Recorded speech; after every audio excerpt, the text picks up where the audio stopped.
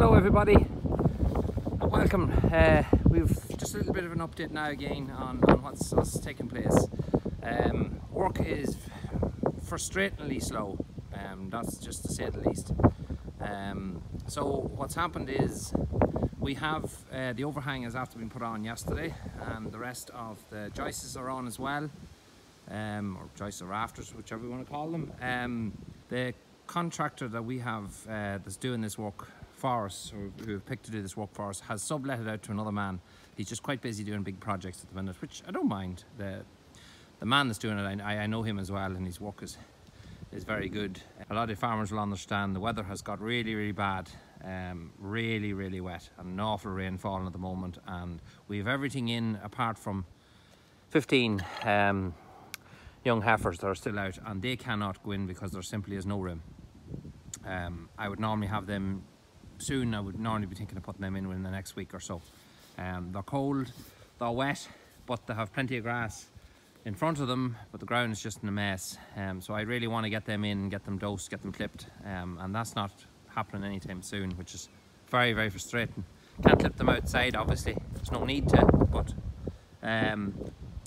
yeah, so it's big delays. So yesterday was Friday, and they came after a few phone calls. They came and they got a lot of work done. They got the overhang on, they got the last of the joists on, they got this fascia, this kind of an angle iron that's put on as well.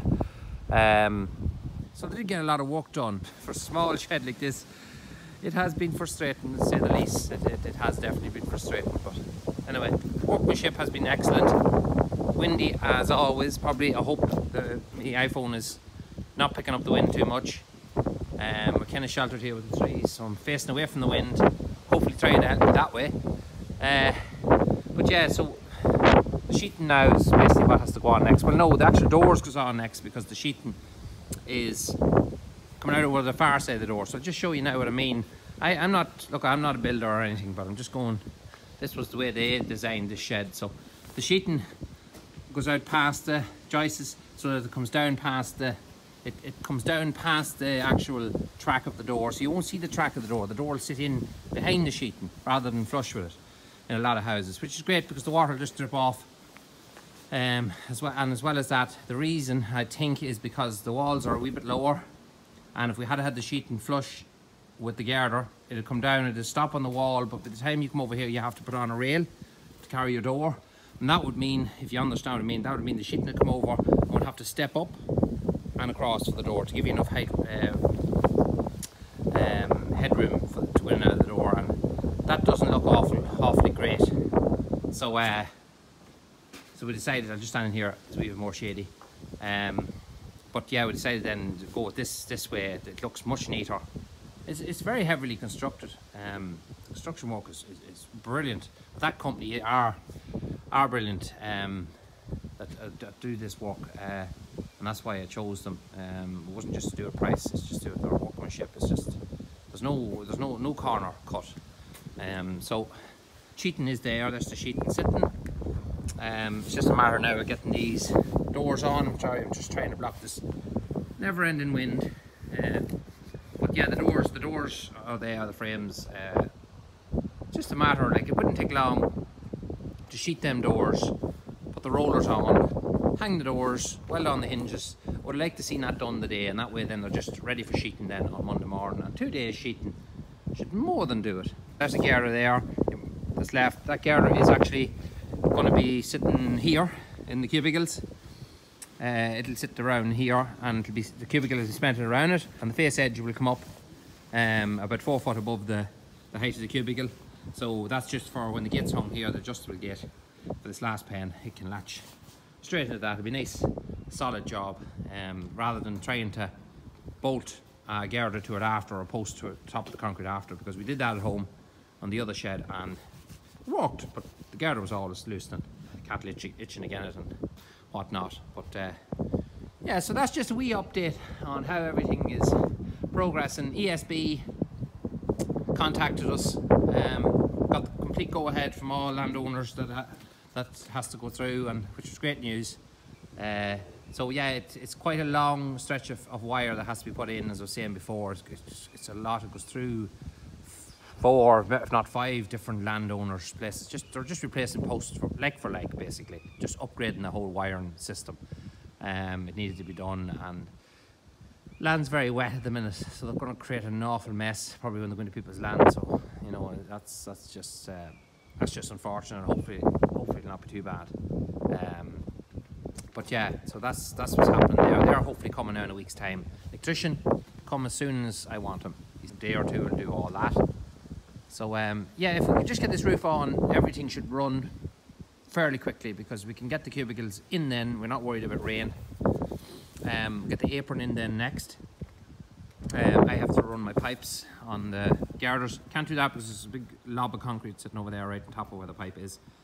So that just has to be scraped out with the fork of the loader or the tooth of the digger. And when that's done, then I can run my pipes. I'll be doing that on Monday or Tuesday. Running the pipes up here and getting them up on the girders. A few minutes to do that, half an hour. Get that whole thing done. And the wall then, I have a lad coming today just to have a look at the wall here that's going up the curved wall. Yeah, that's the way we're going with it now. Either a 4-inch or a cavity block. Probably a 4-inch block on its flat. And he's going to be ready to start that as soon as the concrete is in. Well, when it's set, after a few days, he'll start that. So, but that's not a big panic. We're not too worried about that wall yet, or the crush or things. Crush obviously goes in when it's been cemented, so it'll be going in anyway. But the wall at the back, we're not too worried. That can be built away when the cattle are in. The main priority now is to get the concrete, that large concrete place, done. It's not ideal, by no means ideal, for obvious reasons. It's not the time of year for really concrete, and it's very cold. You have it's raining nearly every day. You have a lot of leaves falling as well. So it's not ideal, but look, it's the way the thing panned out. So we'll see whether we decide to put in the whole yard or not. That'll be worked out in the next week or so. But definitely, obviously the apron has to go in. The yard will go in. I want the yard in and the crush in. So look, if you can get 2 dry days without any frost, that's it. We'll be flying. That's it. That's me giving out for the day. It's not all that bad. It'll all come together. I know it will. It's just I would like to be at it every day, and I have great admiration for people who's working at these kind of businesses and trying to keep construction work going, because it's definitely a stressful thing. When you're running on a timeline, definitely so. But yeah, that's it. Anyway, folks, as always, oh yeah, should throw this in too. We've reached 1,000 subscribers. My kids got up this morning, and when I came in from milking, they were roaring and cheering, "Daddy, you've reached 1,000 subscribers." I checked on my phone just to make sure they were right, and they were, of course. So brilliant, over the moon. It's great. Now, I told you I'd do a personal video on the workings of the farm, or information about the farm and whatnot. So yeah, definitely do that. Hard coming up with videos that keep people interested in winter time, because a lot of it's nearly all cattle work, which farmers love, but other people that are maybe from the non-background community mightn't like just watching animals all the time. They might like to see machinery. Young kids love seeing machinery work and things like that. That'll all come in the springtime, and summer it'll be all machinery work.